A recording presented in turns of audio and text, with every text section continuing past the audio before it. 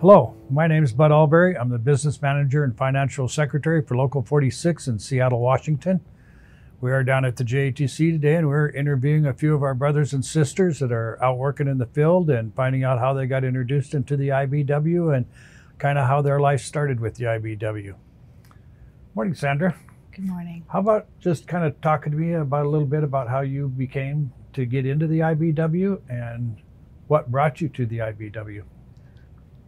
It was it was definitely not straightforward. It was very complicated and roundabout. I'd already decided that I didn't enjoy working in an office building. I preferred more outside work, physical work. I was working in the lumber mill at the time. The electrician there was just like, you need to get in the union, And I was right at the right time. You know, I come from Texas. I didn't know about unions. When you moved up here from Texas and you transferred your license up to Seattle, how did you like the work up here and how do you like the work out in the field that you do as far as the strength work and stuff? I like the work.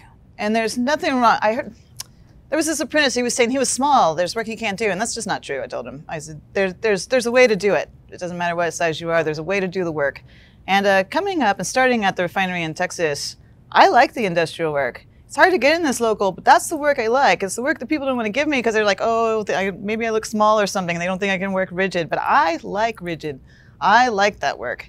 And I'm lucky to be in a spot now where I get more of that work and I can do it. I work more with motors and do more industrial control processes, and I enjoy that work.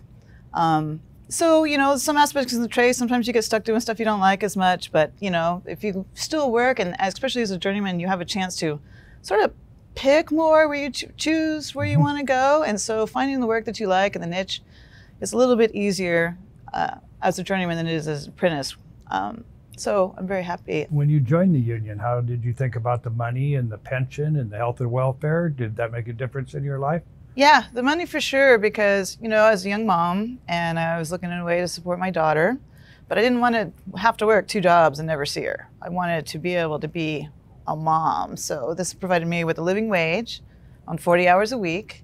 Then I could provide for my daughter. Since you've been in the IBEW, have you met quite a few friends in the IBEW that you see after hours now? Yeah, I have a few. You know, a few really close ones that I enjoy hanging out with. Yeah, for sure. Do you enjoy going to union meetings or being involved with the picnics or anything, or do you do quite a bit after hours for the union?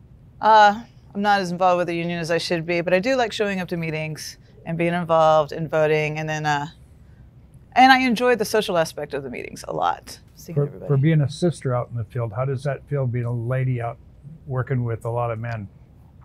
It's hard. You got to have some strategies, I think, for working with men. My friends are the people that I enjoy working with, you know, and I've worked with a lot of really good people, and seen a few misogynists, but they're really rare, actually. Well, Sandra, I want to thank you very much for talking with me and giving me the information and learning about how you feel about the trade. And I'm hoping that down at the Union Hall now, at the meetings and stuff, we'll get to talk a little more and get to know each other better. Thank you very much. Thanks.